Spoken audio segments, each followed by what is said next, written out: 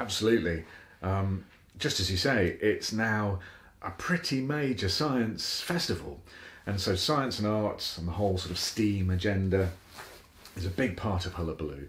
But the science content this year is just remarkable, and the natural sciences in particular. So we've got the Science Museum are coming, the Natural History Museum are coming, and the Royal Society of Biology are coming, as well as lots of island scientists and recorders. An event called the BioBlitz is going to take place right here at Hullabaloo on the Saturday, on the 12th, which is a grand survey of all the habitats and natural areas and the urban areas that actually constitute the BioBlitz zone, which is the same as the Hullabaloo arena. So it's all going to take place in the same space.